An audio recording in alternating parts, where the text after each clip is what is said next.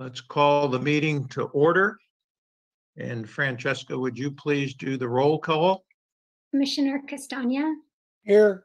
Commissioner Evans. Yes. Commissioner Peak. Present. Commissioner Sovereign. Here. Commissioner Wall. Oh, you're muted, Commissioner Wall. Can you unmute yourself? Yeah, I said I just made it and I didn't really. Vice Chair Wachowski. Present. Chair O'Neill. Here. Thank you. Thank you. We're all here then. And we have consent items on the agenda. Is there any public comment before that? Anybody want to comment on the consent agenda? You put it that way.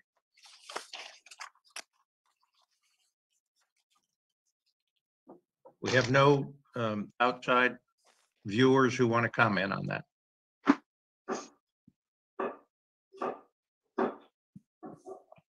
Not for the consent. Okay, thank you. And the item on the consent agenda is approval of minutes of the March 22nd, 2021 meeting. Are there comments from the commissioners on the minutes? I move approval. Second. Who was the second? Commissioner Evans. Thank you, sir. Okay. Any more comments? All right, then I guess we call the roll on that. Commissioner Castagna. Yes. Commissioner Evans. Yes. Commissioner Peak. Yes. Commissioner Sovereign. Yes. Commissioner Wall. Approve. Vice Chair Wachowski. Yes. Chair O'Neill. Yes, Thank you. thank you. Motion is carried unanimously. That's the end of the consent agenda. And now we have an opportunity for the public to comment on any items not on our agenda today. And we do encourage members of the public to join our meeting via Zoom Gov, a secure service for use by government agencies. You will be connected live in real time to the meeting. This meeting is also streamed live on youtube.com/City of Monterey with an approximate 10-second delay, and on Comcast channel 25 with an approximate 90-second delay. If you plan to make a public comment, please join the meeting using Zoom or by telephone and ensure you join in time to accommodate the delay. To join the meeting on Zoom, use the link or phone number on the Museums and Cultural Arts Commission agenda at isearchmonterey.org. To join by telephone, dial toll-free 833-568-8864. Enter meeting ID 161-622-2299, followed by the pound sign. If prompted to enter a participant ID, press pound. To make a public comment, raise your Zoom hand, or if you are connected by phone, dial *9 to raise your hand. Chair Evans, there are no public callers at this time. Ma'am? So the first item is to receive a report on Museums and Cultural Arts Division's monthly activity report. Yes, so perhaps artifact specialist Jordan Ledinger could walk us through some of the items on there, and then I'll pick up at the end. All right. Hello, everyone. Hey. So starting with planning and projects, on April 12th, I supervised the return of our two Francis Maconas paintings. Symphony of Historic Monterey was returned to the City Council chambers, and Toledo Bridge was returned to the library. And luckily, we had help from the art museum, because the Toledo Bridge is a very big painting, and that was a lifesaver. So we were happy to have those paintings back and in our proper places. Let's see, and I am continuing to still maintain and check on our sites bi-weekly or as needed, just to make sure things are going smoothly. And so far, there's nothing to report on the museums and other sites. And I'm still continuing to work on the Presidio Monterey collection. I'm having a lot of fun just seeing what we have in our collection, things I haven't seen yet. And so that's going to be ongoing for the foreseeable future. And I'm still attending the monthly Monterey Regional Collections Roundtables meetings via Zoom. And nothing to report on those. Everything is still just kind of slow. Just depends on how each institution is faring during this pandemic. And lastly, on this last Friday, April 23rd, I met with the Communication and Public Information Officer, Lori Huaga, for the city. And we met with a new Monterey Weekly reporter, Chris Neely, and I was there to help give a tour of the city campus and other historical sites within the city. We went on a little walk and just talked about the city. He's just moved here from Texas, so he doesn't know anything about Monterey. No, probably not.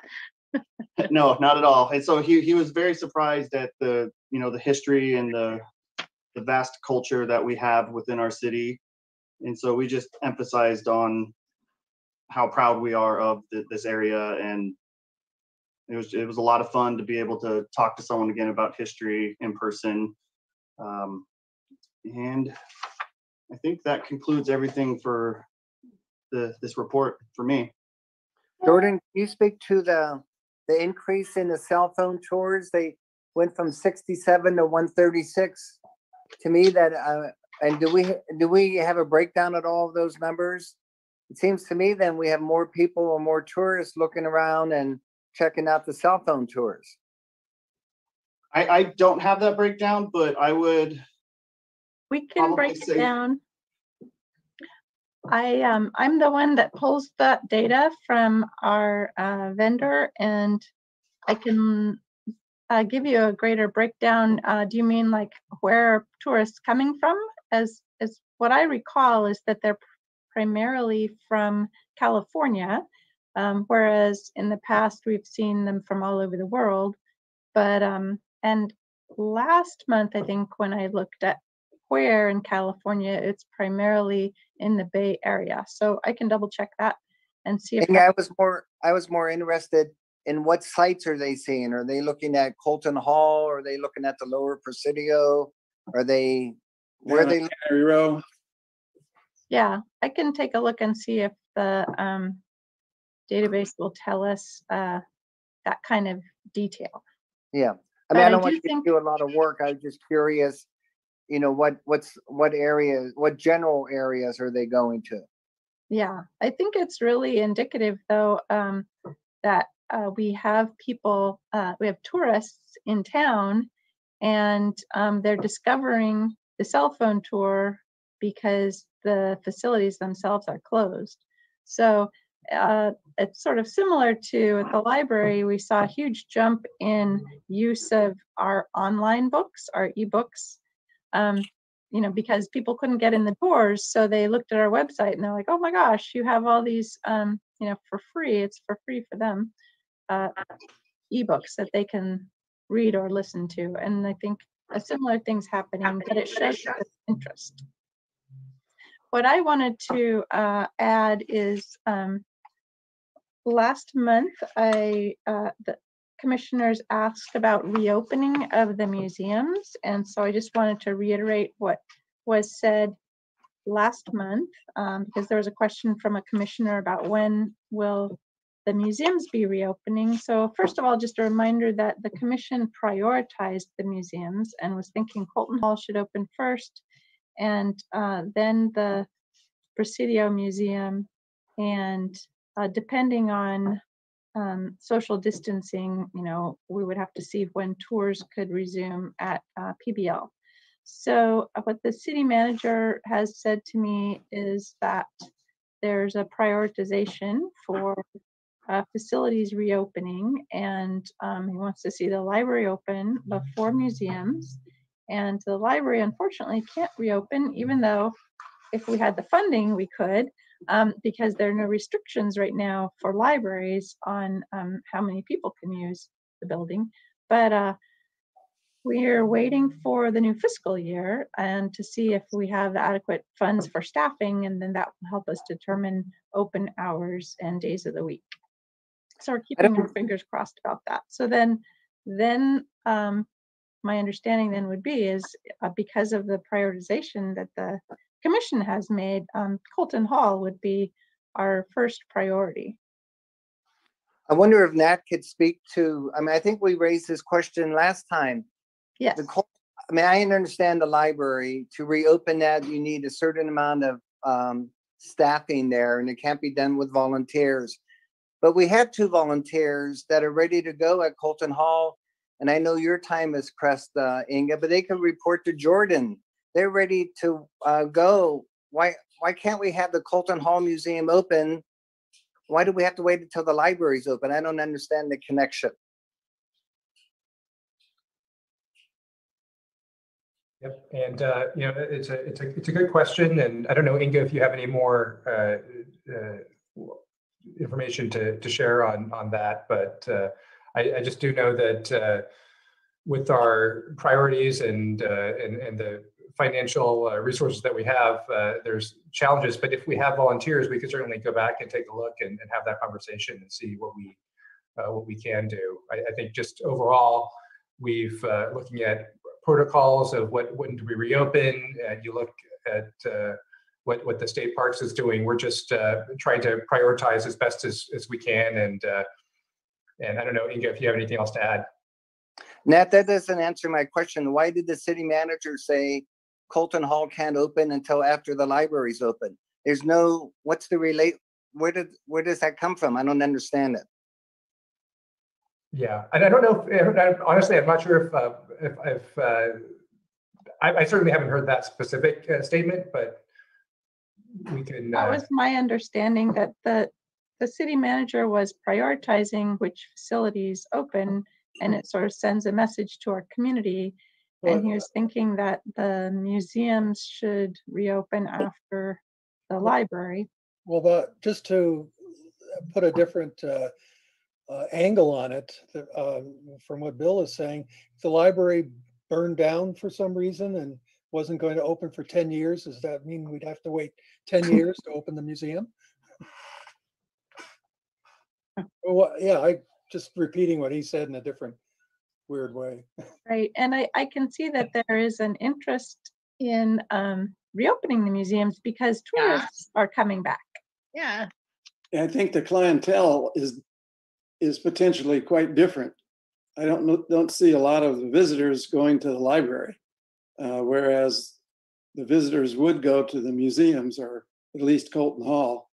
And if anything, we want to provide more things for them to do so they'll stay overnight, which increases TOT. Well, I agree with the prioritization of the library. I think that should be first. But if you have a choice of one or the other, and the library can't open for some reason, why not go to choice number 2? Well, the other component there is, yes, the library ought to be open before many of our community centers are open. But again, I think you're looking at 2 different clientele. The museums are visitors in general, and although if I have visitors, I will take them to the Colton Hall. So there is some participation on the part of residents, but yeah, I agree with Bill. There's not really a good connection there, it would seem to me. And just to clarify what Bill was saying is we have a couple of part-time staff, hourly staff, who had said that they were ready to return, and there's the funding in this year's budget that was to pay for part-time staff. So I think that I'm not so sure about volunteers being ready. The great thing about the people who've worked for us before is they're trained, they know the stories and the history and the protocols and that sort of thing. even if they were open, and I respect Hans Usler quite a bit as the city manager, but I don't know if the priority on opening and other stuff, the city manager's office makes recommendations to the council and the council decides, right? And in this case, I just, for the reasons stated by Bob and John, I just think the visitors are dying to find something open. I mean, after a while, a cell phone tour is only so much, and they want to go inside a building. And maybe if we led the way on the museum with these 2 part-time people that are already budgeted, that might prompt the state parks and Monterey History and Art to open up Casa Serrano and the Custom House or whatever. I think Jordan had something to say. Oh, I was just going to add that I had been told years ago that we can't have volunteers at Colton Hall, that I think there was some kind of ordinance in place that it has to be paid employees. So that was just to add on to what Bill was mentioning with volunteers. But I think, yeah, that's what I had. So it sounds like we'll take these comments back to our city manager and have more of a discussion about it. I do know that because of the emergency ordinance that was put into place, that the closing and then reopening, a lot of that was delegated to city manager, especially authorization to use any reopening funds. So ordinarily there is that step of making a recommendation to council, but right now I think it's slightly different because of the emergency status. And Nat, can you say something about that? Yeah, no, it's very true. Inga's point is correct. Typically, when we have items that are budgeted, we go through the process. Doesn't need to go through a rigorous review process of bringing back even part-time staff. But we're looking closely at every single position, whether it's a part-time position or a full-time position, to ensure that we can actually sustain it and don't have to end up hiring part-time staff or even full-time, let alone full-time staff, and end up having to then lay staff off again if we end up in a fiscal situation where we can't afford it. And on the surface, it looks like, oh, 2 part-time staff, only a few hours a day for a few days a week isn't a lot.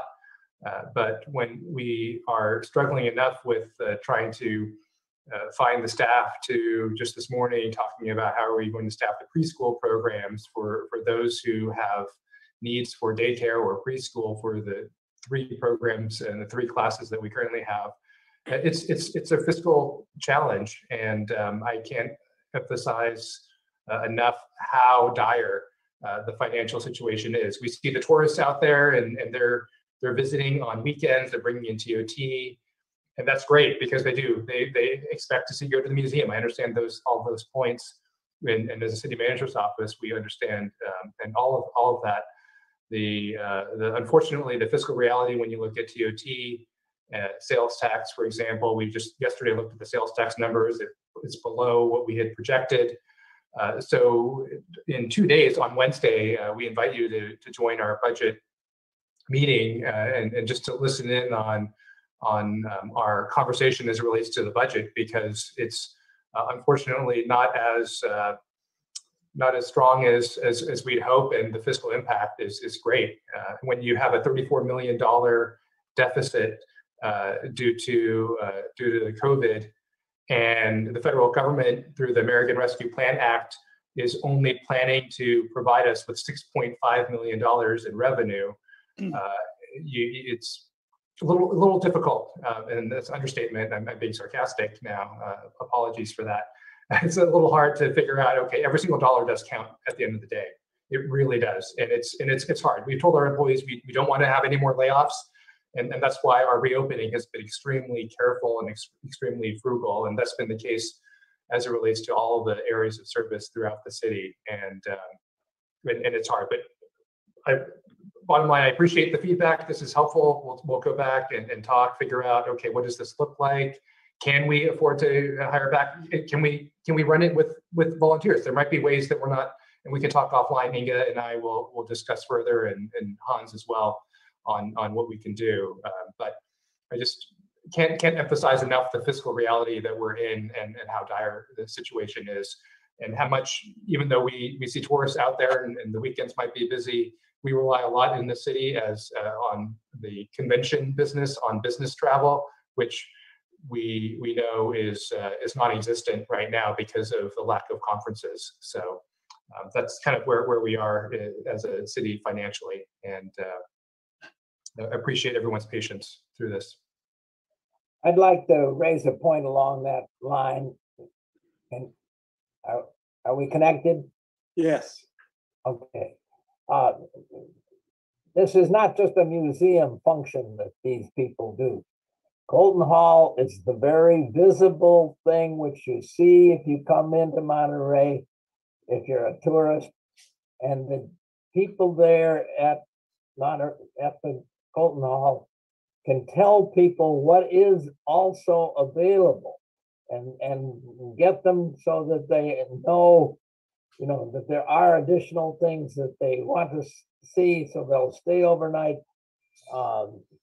And we could, I'm sure, if the current staffing people who I know and they're experienced in everything, but maybe we need to provide another, person with them to handle other questions than the museum, but they're very capable of showing people what is available in Monterey beyond that building. And that function, I think, is really important to get the visitors to visit, and more than just, an hour or two, if we want them to stay overnight. Yes, and I think that because Jordan has been participating in the roundtable, we are getting information about the other facilities that are opening. So I think there's some synergy there with, Commissioner Wachowski asked about when is the art museum on Pacific Street opening. They're planning to reopen on May 9th.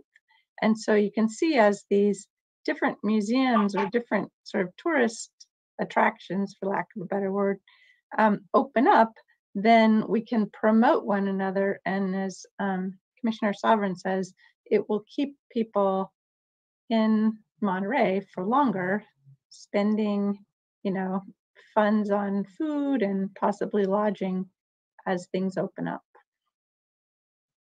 I'd like to offer a comment. Thank Nat for picking up on what Jordan said about using volunteers. If there's a reason we can't use them, I think we should investigate that. How many of the other historic structures in Monterey, in the state park system at least, are open because volunteers do that? Even when they're fully funded, it's volunteers operating a lot of the places.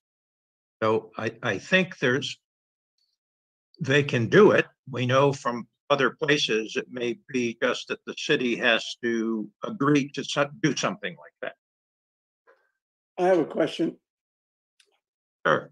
Is the jail part of Colton Hall? In other words, if Colton Hall opens, then they'll unlock the jail. Normally there's nobody at the jail, but I've seen lots of people go in and read all the signs, and could it be open even if Colton Hall is not open? Since obviously somebody has to go there and lock it up and that sort of thing. So there's a certain amount of effort involved, but it seems to me that would be an easy one to open.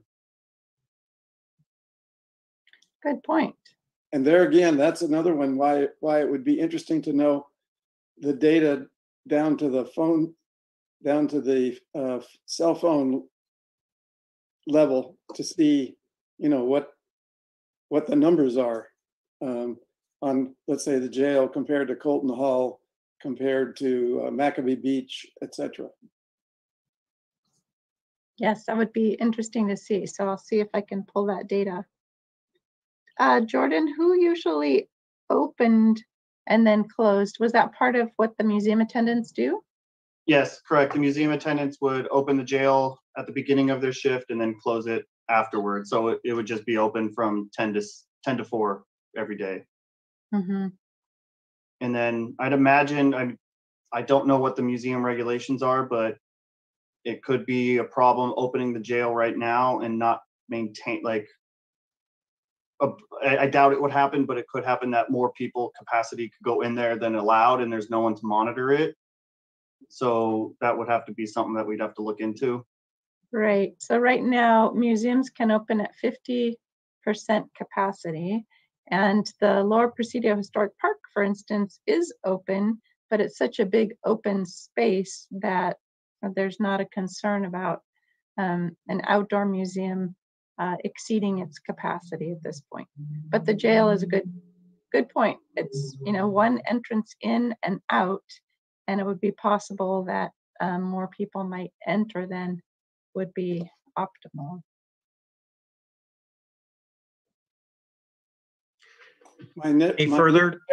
My libertarian son-in-law would say that the people will take care of themselves. They'll wait outside so that they maintain their social distancing. But who knows what the rules Where are? does he live? We could put up a sign, either social distance or you'll stay overnight in the jail. Yes. Good point. That could be a revenue generator. People might Yes. think that would be fun to camp overnight in a jail. You may be onto something. Yes. Give them a bucket. There's worse places to stay overnight. Those cots aren't too bad, I think. So Yeah, it looks like feather pillows. They have done fundraisers in the past where they put like the mayor and upper management people in the jail cells and you have to raise money to either break them. I don't remember how exactly it went, but they used to put people in there for fundraisers. Yeah, run that by Clyde and see what he says. Yeah. Might be a reason why they haven't done it lately. Okay, any other discussion on this topic? Well, thank you, Inga and Jordan, for that report. And we'll move on to our next item, which is to approve a staff recommendation regarding disposition of the San Xavier Cannery warehouse objects. Would you like Okay. to? Okay. Sure. So I'll just give a quick verbal overview. So these objects were a gift to the city of Monterey back in 1997 by the folks that purchased the land down on Cannery Row that was going to be developed. And the city accepted the gift of objects and created an index and took photographs of everything. And they've been in storage ever since. So currently they are in a location where, and there were over 100 objects, and in a location where the warehouse that they're in is going to be torn down, and they wanted us to remove everything by May. And so here we are on the 26th of April. We don't have a whole lot of time at this point to get a lot of big, heavy pieces of equipment out of there. So the recommendation, so I took a tour of the objects with our fisheries historian, Tim Thomas, and Kent Seavey, who is a historian of architecture and a preservation consultant. And one of the hopes early on by city staff was that some of the pieces might be appropriate installed along the recreation trail with some interpretive signage. And so I looked for pieces that might be appropriate for that kind of use. And it's possible that some of the steaming baskets be located along Cannery Row.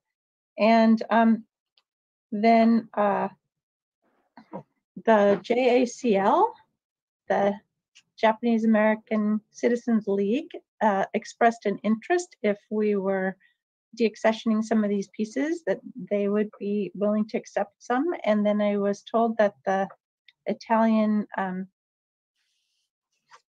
Italian group was also potentially interested.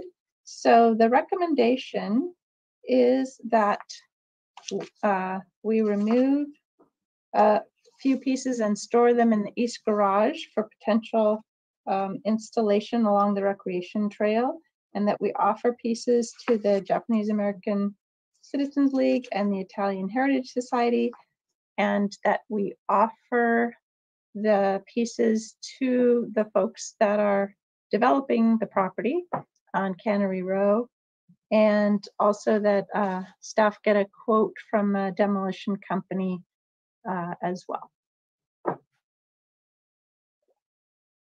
Yeah, I've always had a vision that we could have a walking historic outdoor park in Shoreline Park. Shoreline Park is the area between Fisherman's Wharf and now the new basketball courts between Lighthouse Curve and the rec trail. There's one large piece of cannery equipment, and I just thought, in that area is pretty shaded. It's not the most attractive area, but I thought with some careful attention with the landscape architect, that we could get some safe pieces and rope them off and whatever, and people could divert off the rec trail and walk along Shoreline Park and see these, interesting pieces of the Cannery Row history.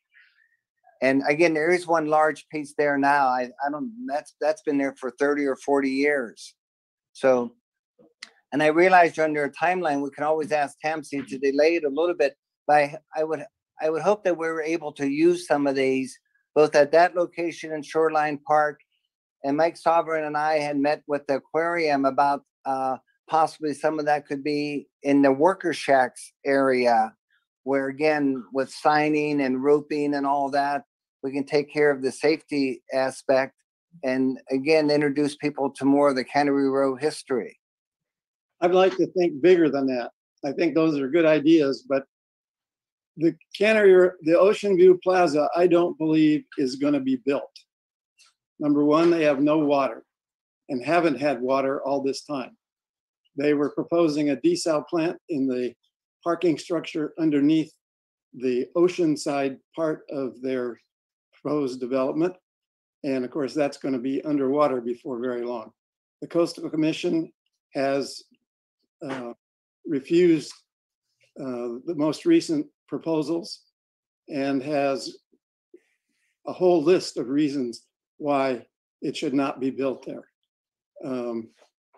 And so I think we should think bigger, that area should be a park and a parking lot. It's a parking lot now, and the parking lot has stuff that even the developer hasn't really figured out how he's going to compensate for the Native American remains and the toxic stuff that's buried there. So I think there are a lot of challenges to having that developed, and it's the only space along the rec trail where you can see the ocean. And when they build the buildings there, that view will essentially go away. So that was one of the reasons that we got them to eliminate one building. So there might be some little slices. Also, they were supposed to rehab Stohans and make it into a museum. And my understanding was that from talking to Daryl Stokes, who was there for many years, that most of the, or at least a good example of what a fish reduction plant was like, the machinery was there behind plywood pieces that he'd put up. So he had his little art gallery in there. They also apparently, the owners of the Ocean View Plaza apparently, when they were deconstructing supposedly the warehouse, because it was in imminent danger of falling over, which it actually wasn't, have stored some of the architectural materials, because that building was like the building up on Wave, but actually larger than the one on the Wave. So I would hate to see us simply get rid of all this stuff. In walking through there today, I was amazed at all of the stuff that's there and the potential for putting back together a canning line. It looked like to me there are machinery for doing like centrifuges to squeeze the oil out of the remaining stuff that comes out of cleaning and canning fish and so on and so forth. And the other thing I think about that area as a park is that the Monterey Bay Marine Sanctuary does not have a visitor center on this side of the bay. So I think that there's potential for having that element as long as a Cannery Row museum, whether that's stow hands or something plus stow hands. That area is also where the visiting busloads of people are dropped off. And so it'd be nice to have an actual visitor center for the city of Monterey there so that they could go in and find out all about what else is in Monterey besides just Cannery Row. If you're back in 2000, I'm sorry to be so verbal here, but back in I think this is an important junction in the long road of first the Cannery Row Marketplace and then the Ocean View Plaza. Back in 2013, I had a grandson in school at Cal Poly, and so I got to know the department down there, and I have 16 park plans available if you're interested. They're up on YouTube. That they came here during the summer. We gave them a tour of the row. The aquarium invited them in and gave them a tour of the aquarium. So they had some background before they started to work on their design projects.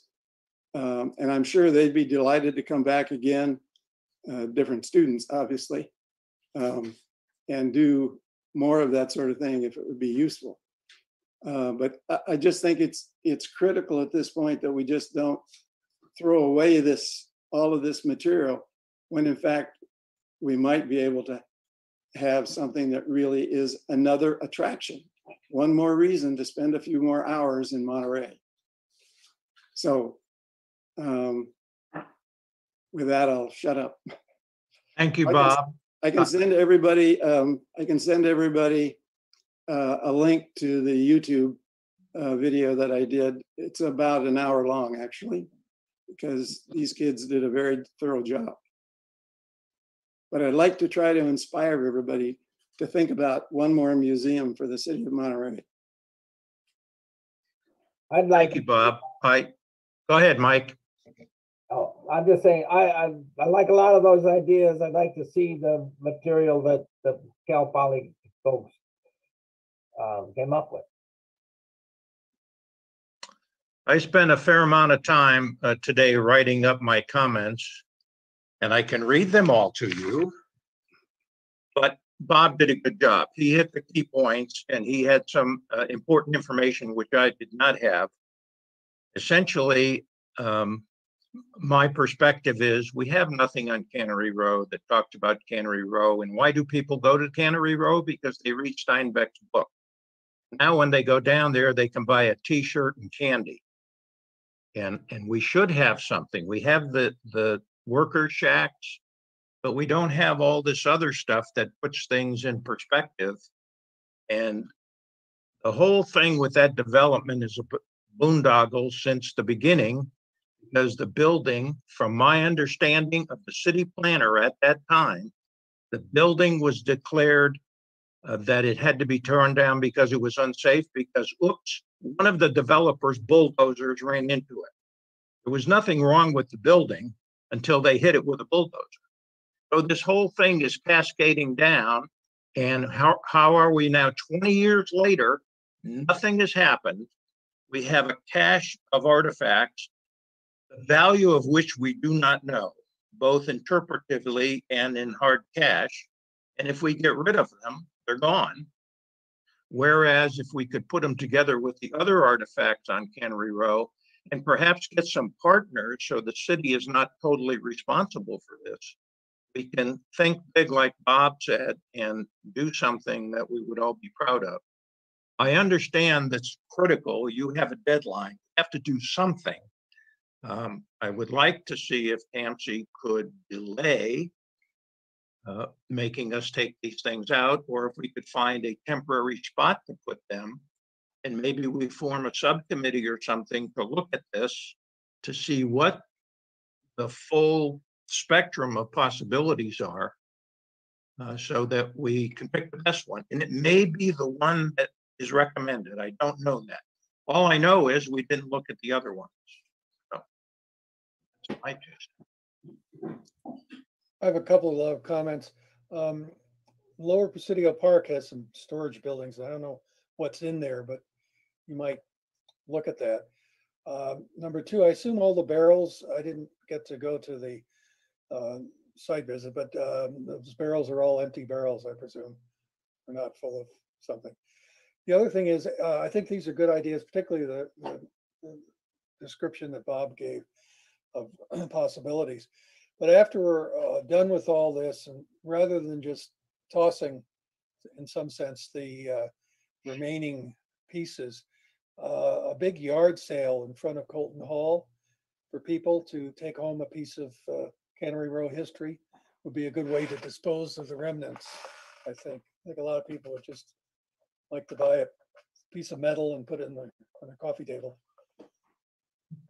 Actually, that's probably not a reasonable thing. One of the reasons I was interested in going there was to see kind of what the scale of these things are. And from my point of view, I don't think there's anything worth putting outdoors alongside of the rec trail just for people to look at. They're pretty good sized pieces of probably a canning line and maybe a fish processing line. It's a little hard to tell, and I once consulted for Van Camp Tuna in San Diego, but I didn't spend any time with the machinery, so I was doing statistical analysis of the production line. But it would be interesting to try to get somebody who has worked on or seen or engineered these kinds of things to help us sort out what's there. There obviously is some pretty large structure, and it would be interesting to try to reassemble that or reassemble the components. There obviously was a fish grinder there. There was some kind of giant intake system. So I think there's a lot of fascinating stuff there. That's why I think it needs in some ways more analysis to see just exactly what we could do with it.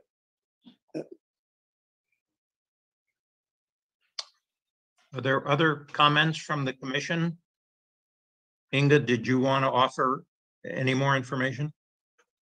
I'd like to hear what Commissioner Wall, if Commissioner Wall wants to comment, because she went and saw the pieces.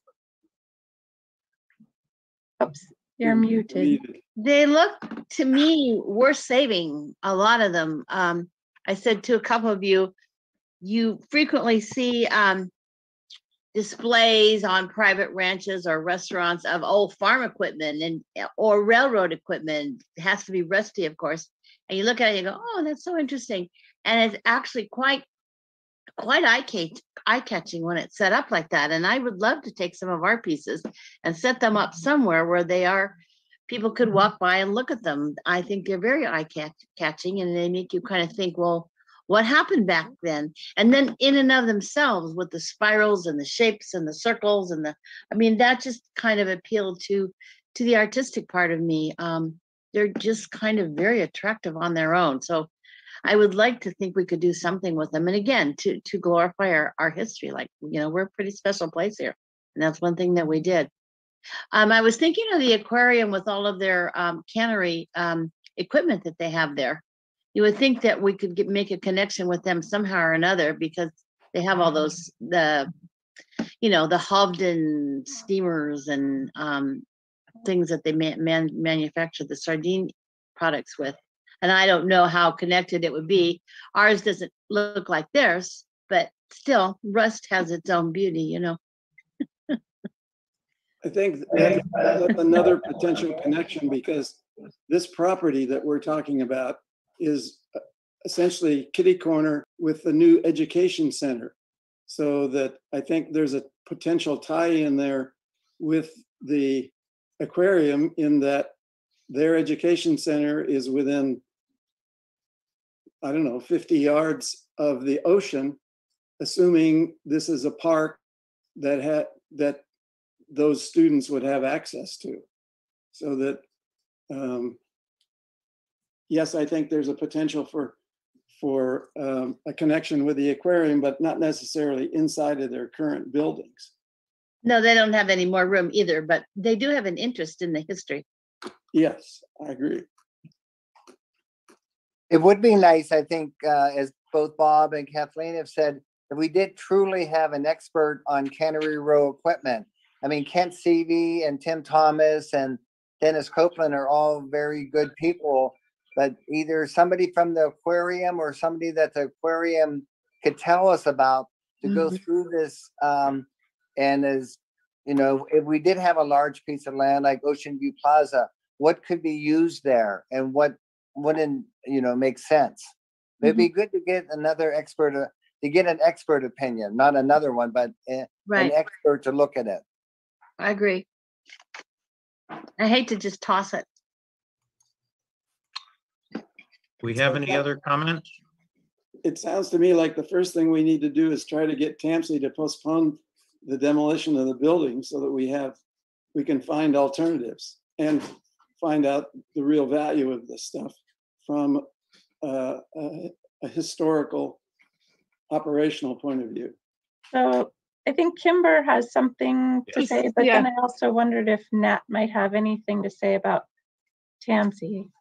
Just a clarifying question. In the notes, it says May 2021. Is it May 1st? Is it May 15th? Is it May 31st?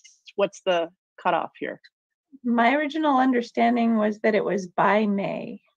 So ideally, May 1st rolls around and they look inside and they see an empty warehouse. So we all go out there after the meeting and put something in our truck and move it? We need a big forklift too. Well, they're huge pieces, unfortunately. Yeah. Yeah. I think you should rent a tent and put it in the Lower Presidio parking lot. So There's That's space what there. They there have was, there was a comment about the Lower Presidio, and I had thought of that as well, but we are tenants and it's the Army's land. So the Army would have to authorize us to store the pieces there, and I'm not sure that they would. I don't see why they would have to do that. I mean, if I park my car there, do they have to give me permission? Well, we're talking about, if it was just a couple of the little steamers, I think that would probably be okay. But if we're talking about, most of that equipment, then I think that would be significant. But there is one building, the building on the south side of the walkway, the harbor walkway. I know they use that for construction, but there is a building on the north side, and I'm not quite sure if it's completely empty or what use is there. I think it's worthwhile asking the Army, because that is a large building and there's some other areas.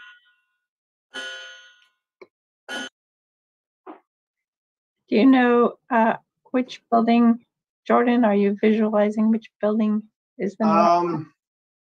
I'm not sure exactly. I do know that like at the blacksmith shop, there's just no room for these large pieces just because of what Streets has in there. The other building, I don't know.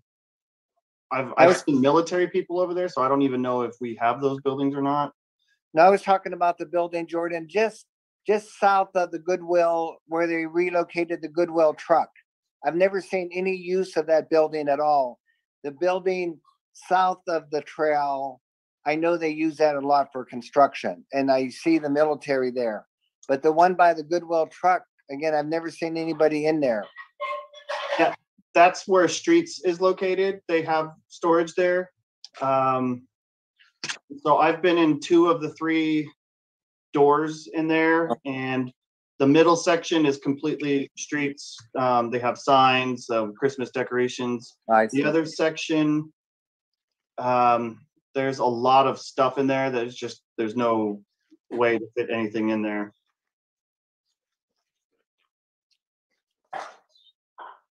So Nat, did you have anything to add?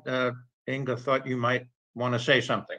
Yeah, no, I just, what Inga shared with us about the time constraint, I think is our biggest challenge right now. Our understanding is that TAMC is already under contract to demolish that building next month. So absent a plan to move the items or to identify which ones are not historically relevant and can be disposed of or recycled, we need to make a decision. And the other challenge is we don't have, we're really stuck in terms of funding as well, even to destroy, let alone relocate. So I don't know if Inga has more information. I don't recall, Inga, you shared a lot about your conversation with Tim and the inventory, because not all of the items in there you're recommending that we destroy.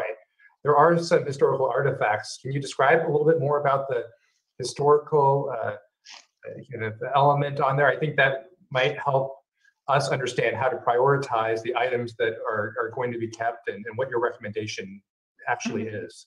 So my recommendation was actually considering what had been recommended by staff in 1997, which was to identify a few objects that would be suitable to be placed on the rec trail.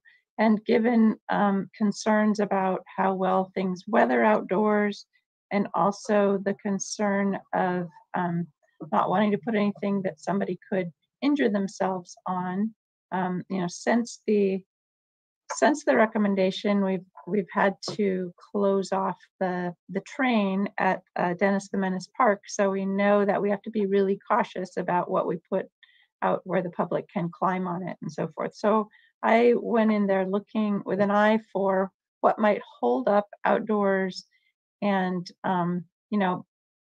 be suitable on the rec trail, unsupervised, but with some interpretive signage. So that is the view that I went in there with. It appears to me that there are many miscellaneous pieces. My understanding was that San Xavier Cannery Warehouse was a warehouse for pieces of equipment. It wasn't that those pieces were all assembled into one operating structure.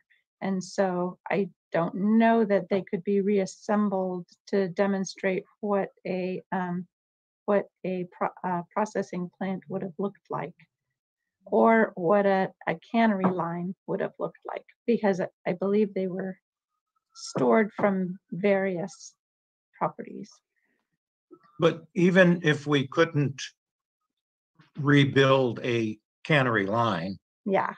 There are other techniques to fill in the blanks. If we have original pieces that fit, we can do interpretation on the missing parts. My concern is at this time, if we decide to get rid of something, it's gone, and it may fit into a later plan. Other commissions, I believe, in the beginning were involved in this cannery debacle and passed some decisions and we're left with the artifacts. I don't know if they have any reason to get involved at this time, but I would hate for our commission to take a decision that we're not authorized to take because somebody else has done something or said something and made a deal or whatever it is. Mhm. I just think this is more complicated than what we're talking about. And I think if we could buy ourselves some time, realizing we have to get the stuff out of there, then we have the luxury of giving it a little more analysis and coming up with the best solution we could come up with. I wonder if there are other warehouses on Fort Ord. I mean, Fort Ord is a huge piece of property. And are there other warehouses that are not being used that are scheduled for demolition way down the line that we could use it to store? Because also there's the cost of, even if there was something at the Lower Presidio, there's the cost of taking it from Fort Ord to the Lower Presidio. Yeah. But I don't think it would take too long to check, Inga. If we just check with the Army and see if there's anything at Lower Presidio, and then we can check with, I think it's Marina and Seaside, or are there any other warehouses at Fort Ord that we can store? What about Ryan Ranch? Do we have any warehouse space or no? Maybe there's an empty hangar. We've really looked at all options. I don't know, Inga, how many hours you've spent, but I know we've talked to every staff member, looked at parking, the parking garages, parking division, Ryan Ranch. There really isn't, even for a temporary basis, space to relocate this. We've even talked about the Lower Presidio, but right now we're in discussion about with the Army on some contract related matters as relates to Lower Presidio. So it's really I think a big challenge, and I really don't know whether we need to come back to the commission with a more detailed list of items and then and maybe call an emergency or a special meeting in a week or two to revisit this. But at the end of the day, we're going to have to decide what to do, and if there's nowhere to put it, then some of these items, and there is an interest in retaining it, we're going to have to decide how much we're willing to spend out of the museum's budget to store items that may or may not be viable to be used even from a safety standpoint. I don't know, many of you haven't had a chance to visit the site. I took some photos, and Inga asked me to share these or suggested that perhaps I share them with all of you so that you can truly see what what some of these items look like. But here, it's not. I mean, some of these, again, we're going to be able to retain, but some of it not as much. You've got. You can kind of see here. I don't know if Inga, you can describe a little bit about each of these items briefly. Right. The description we have is pretty much, metal object, and roughly the dimensions. They're in the inventory. It doesn't describe a whole lot about what they're used for, although there are some wooden carts that have wheels on them. Yeah. Earlier, I think you showed what's a hopper. There's those wooden barrels, and there's that large object there. That What did both Tim Thomas and who we all know and regard as a expert, what did he say about these items? Did he say that there's some value that we can put these into a location? What were his thoughts? Well, his recollection was that it was a lot of miscellaneous, more or less junk at the time that we accepted it. But he can see that there's some, like there you have a wooden box that has the Del Monte logo on it. So that's nice to see. But he didn't see them as treasured artifacts, which I was surprised given that he's a fisheries historian. That's a motorcycle. We're not sure why and how that got into the mix. One final comment from me.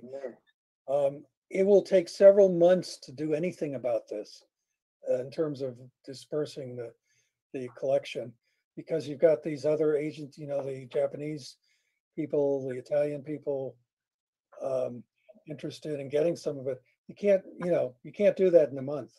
And I think the only action we can take to recommend is that we retain the entire collection while we start doing that and find a place to store it. I don't know what else we could do. So the Japanese American League said, just tell us when you want us to take some pieces and we'll take them right away. So they understand that we're under this time constraint, and they said they would make arrangements right away. I was told that the Italian Historical Society was interested, but they haven't reached out to me, so I need to follow up with them. And then we can certainly form a subcommittee, but I think we would have to have an emergency meeting after I've talked with Tamsi to see if Tamsi is able to give us more time. And the cost of moving the pieces, I believe, would be significant because of their their size and weight. And then we need to find an alternate location. I think Bill's suggestion that there might be some other storage facilities at Fort Ord is an interesting one, because if we don't have to move them very far, that would be great. But I believe we would have to be using museum funds to do this. And they may not have to be stored in an interior space for a short period. If we're talking about putting them on the rec trail anyway, they're going to be exposed to the elements. So if we could find even just a place where we can fence them off, that might buy us the amount of time we need. Yeah. A lot of places at Fort Ord that are just hard stand, we might be able to fence off. Let us. I'd like to add one last thought, and thanks for that, which is I used to work in the food processing industry. That stuff out there is junk. 98% at least. And we don't have the money to do anything with that stuff. And we ought to just, if we can beg somebody to take it off our hands without charging us a lot of money, we ought to do it now. So thank you, Mike, for your comments. So it does occur to me, I mean, and of course, we know my credentials. I'm not a fisheries historian. I'm not a cannery historian. It does look to me like most of it is in a state where it will be hard to restore them without a lot of expense. And it does seem to me that there are other ways that we interpret our history when we don't have good, quality artifacts that we can use for it. So I agree that a cannery museum would be a wonderful idea. We're in a really, really challenging time right now, monetarily. And so my impression was that a lot of it is junk at this point. Do we know, or could we into hands and see what they have? Because this may all be superfluous if they have all of that equipment in better shape. Right. And it's supposed to be used for interpretation, is my understanding. The contractor was supposed to do that. So my understanding is what the developer has and is storing in Stohans is pieces from the building as the building was being torn down. I see. Because they were supposed to reconstruct a building using some of the original pieces. Bob was saying that there are also some artifacts in there, and that I hadn't heard that before. Is that right, Bob? That's my understanding. Mhm. And I guess Nat was saying that, or maybe it was Inga, I don't know, but somebody mentioned that, oh, names just go out of my head. Our planning director back in sometime in history had an inventory of what was in Stohan's. Right. So a public request for status of the inventory was received by the city in 2005, and so a re-examination of the index that you've all seen was done in 2005, and 3 pieces were found to be missing. And then they also looked at what was in, it was the planning department, what was remaining in Stohan's. So my understanding is there is an inventory from 2005. I haven't seen it, but I can certainly look into that. And it's possible that there are some pieces of equipment in good shape. I don't know. So I can definitely do that. So it sounds like find out about the inventory, find out about from Tansy. And other Fort Ord locations. Mm-hmm. And then there would be a good question is, you know, the amount of the art acquisition fund that the commission would want to commit to storing, moving and storing the equipment.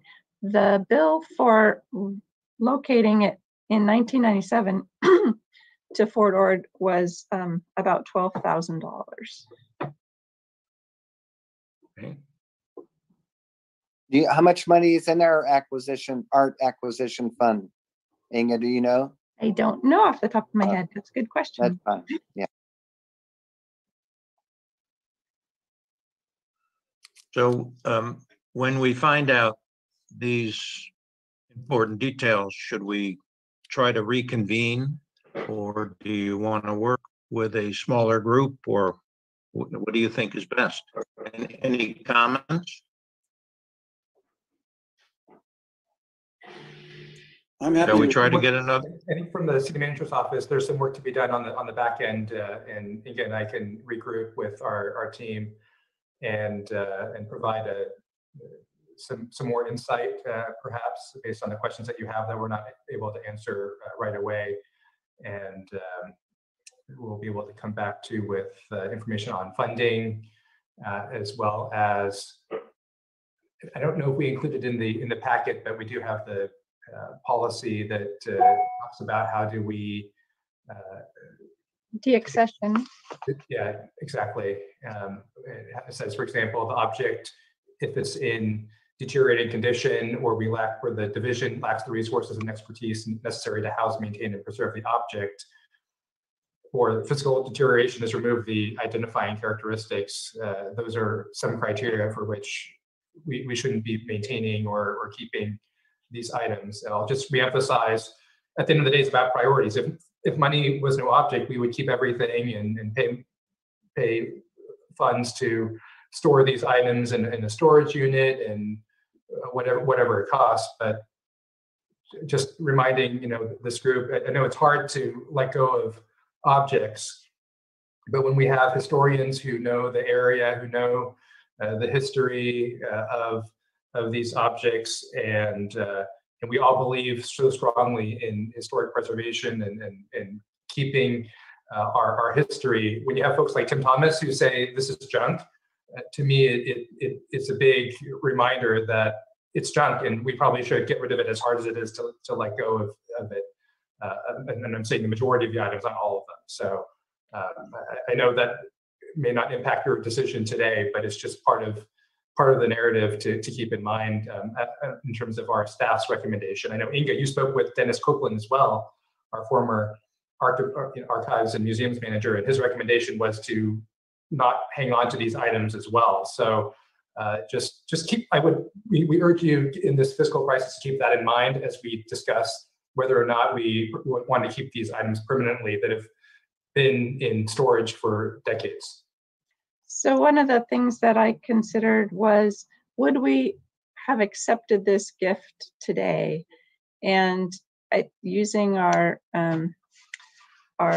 acquisitions guidelines from City Council, I think we would have said, no, we can't accept the gift because we don't have the expertise and the staffing and the funds to maintain it. So that would be if somebody was offering it to us today. So now that we have it, we know that we don't have the funds, the staff expertise to maintain it. So I was thinking we might keep a few pieces, but then find folks who would be able to keep some pieces and do something with it. And that would be the developers who are supposed to be building a museum. Although Commissioner Evans has quite a bit of information about that. I've heard maybe the aquarium, it was suggested today, maybe the aquarium would have some interest. I know JCL said they would come by and pick up a few pieces. Their board did meet on the 4th of April, I think, and said that they informed me they would do so. So those would be my recommendations. Can I make another final comment? And that is that if we can reach a consensus that there's no need to retain any of this material, we could just set up an open house where anybody who wanted, including the Japanese group and the Italians, could come during a week and take away anything they want. And then we just get rid of what's left. Throw it out. Except for the barrels, I would say most of that, you're not going to just walk in and pick it up and take it out. These things are heavy. Well, but you're going to need a fork. Find a few people that'll do things that you never expected. But I don't know what else to do about it. We can have another meeting, but we're not going to have any more information to decide anything on. Well, if we do get some more information, one thing I think that makes the decision difficult is they're not all laid out in front of us. And even when we went in there, they were all kind of mushed together with no light. So it was hard to really make a good decision. And we know that Tim went through there, but it might be that we would have to go through with Tim so he could explain why he's saying these things. So we're all comfortable with what we do. Right. So that sounds like it. Oh, yes.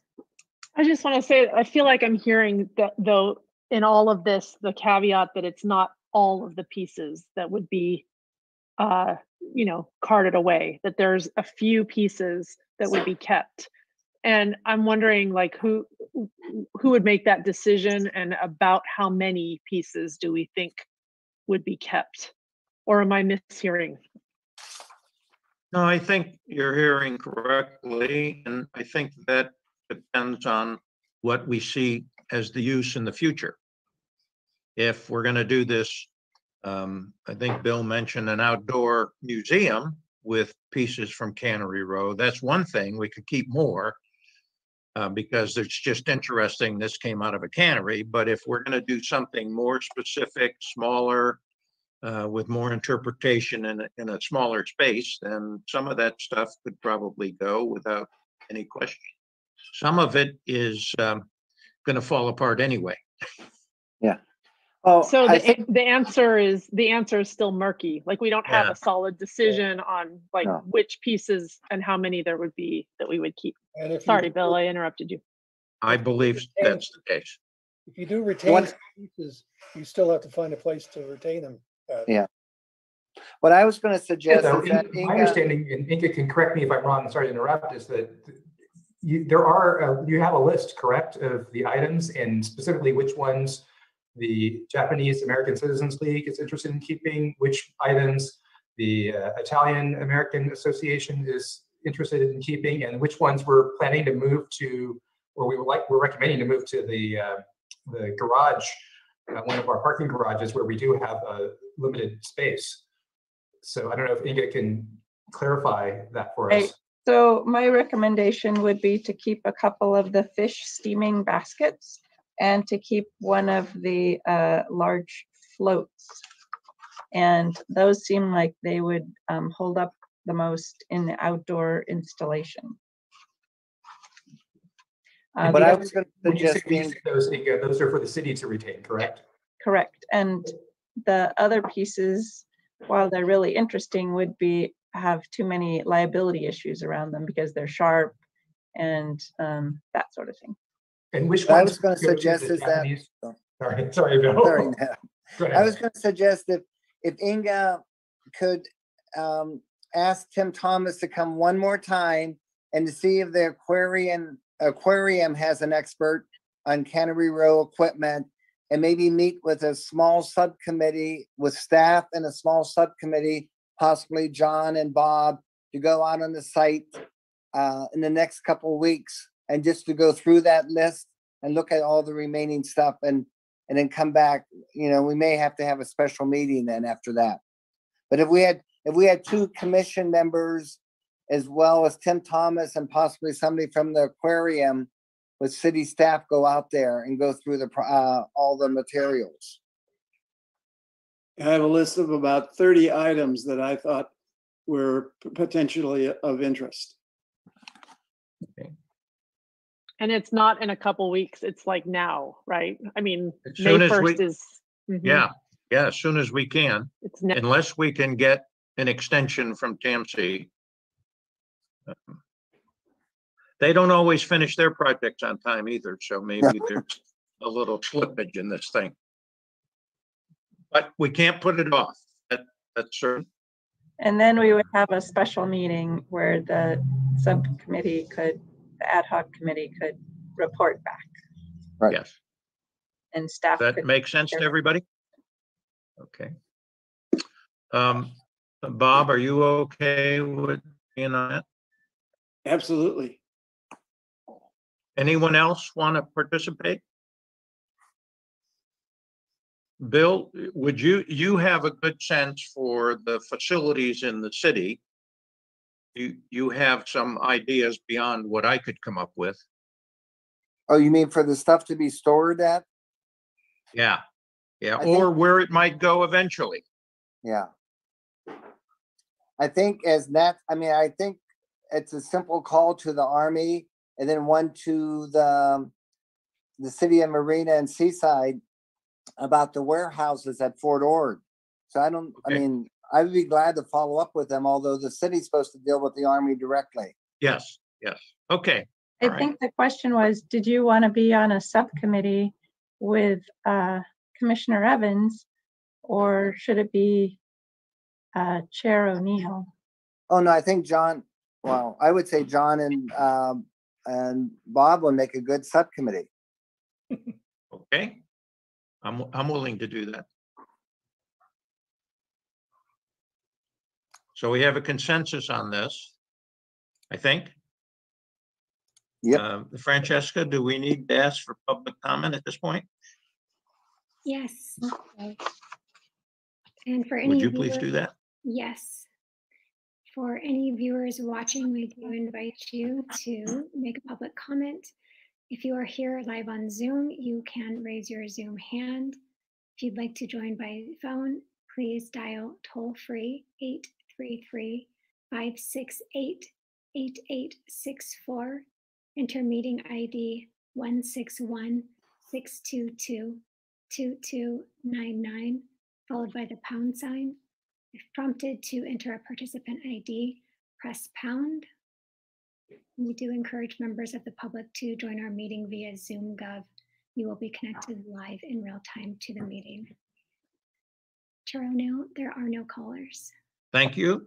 Then we'll close public comment and bring it back to the commission. I think we've done in some fashion, what we were supposed to do today. So that's the agenda. except for commissioners' comments. Is that correct? Well, since it was a approved, since the report before you was a request to approve, do you have to make a motion? I'll move to table. Thank you. I'll second. Is there any discussion? Don't discuss a move to table.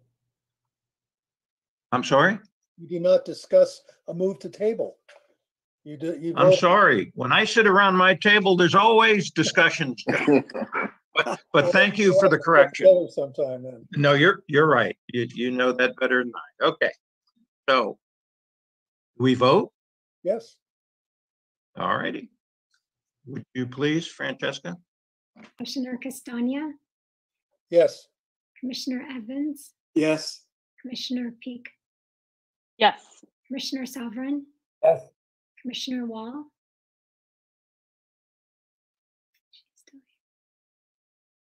Muted. Yes. Thank you. Vice Chair Rakowski, Yes. Chair O'Neill. Yes. Thank you all. Okay, we've unanimously tabled that item. Actually, you need a motion to table a motion. You're confusing me, John. Well, you can't table a discussion. You can table a motion. And we Oh, don't- I'm sorry. I'm sorry. Yes, yeah, okay. I mean, ignore me. Yeah. No. The effect is the same. Yeah. Yes, we just did it differently in the Marine Corps. You over there. That's all. I don't think I'm I sorry. would have worked well in the Marine Corps. Okay. So do we proceed now to the commissioner's comments? Yes. Thank you. Anyone have any comments? Nope. Bob?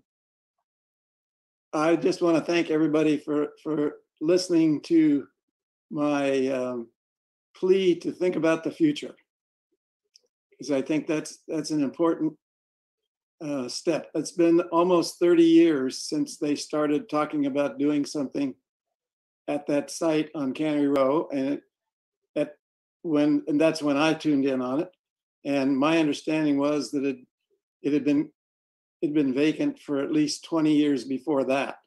So it's a shame that that beautiful piece of property isn't open to the public. And that's where I'd like us to see it go at some point. Thank you. John? No comments. Bill? No comment. Mike? Kimber has comments. I would just add to what was said a moment ago that we aren't going to fix 50 years within the next month. No, that's correct. Kimber? Yes, thank you. So on Saturday, and this is a completely different in a different story. Anyway, on Saturday, I was privileged to be a judge in the first youth history slam, and it was just fantastic. So I think it was like somewhere around 20 kids, 7th to 12th grade, something like that. It was just really wonderful. And a great group of judges, and we had a really good deliberation afterwards. So I highly recommend that event and look forward to it again next year. Thank you. Thank you. And it was videotaped, and the videotape is being worked on. And so in a couple of weeks, we hope to have that videotape up. There were really some incredible presentations from some very young folks who are interested in history. So that's encouraging. It is. Thank you. Kathleen, you have any comments?